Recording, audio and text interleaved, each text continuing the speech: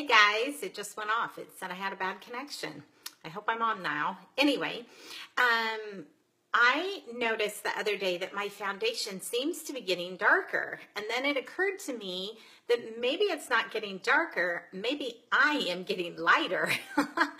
So I think that whatever kind of summer tan I had has, oh, it's telling me I'm weak. I don't like when it says that. Whatever kind of color I had, I think has completely disappeared. The sun is gone, and so is any type of tan that this white girl can hold. So I'm thinking, shoot, I need to do something with my foundation because all of a sudden I'm starting to see a line down here. It just looks a little dark overall. And so, so I found a solution to this, and I'm hoping that maybe somebody else out there has had the same problem. So typically I wear chiffon foundation, and I know a lot of you love this foundation, not chiffon, but just our liquid foundation, because it covers so well. It's so fast and easy to put on. So I don't want to change my foundation too much, and I love my chiffon color because it matches me really, really well. And so what I decided to do was go a step down, which is organza. Now, organza is super, super light for me. But what happens when we marry the two of them? I get a really nice color in between. So I have been doing 2 drops of chiffon and 2 drops of organza. And you shake them both up. And I am doing it just like I always do. I use my foundation brush. I put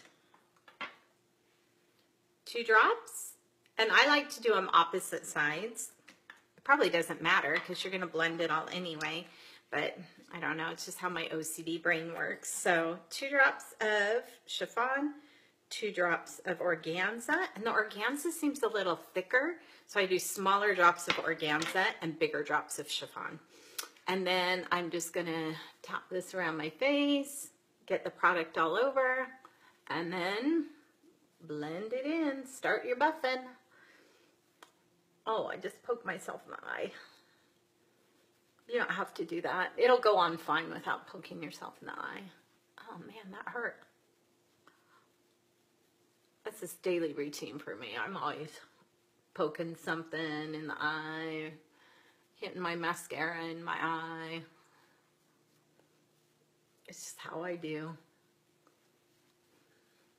So, and then I still want to blend down here, but you'll see I'm still getting great coverage, and I don't have that line that I had before. So just a quick tip for you, if you are struggling a little bit with your foundation color, then mix a couple colors. Now you might think, Karen, I don't want to buy a whole bottle for just winter. But if you think about it, you're only using half of this bottle and you'll use this bottle. And so it's probably really going to even out. It's going to last you longer than just one bottle.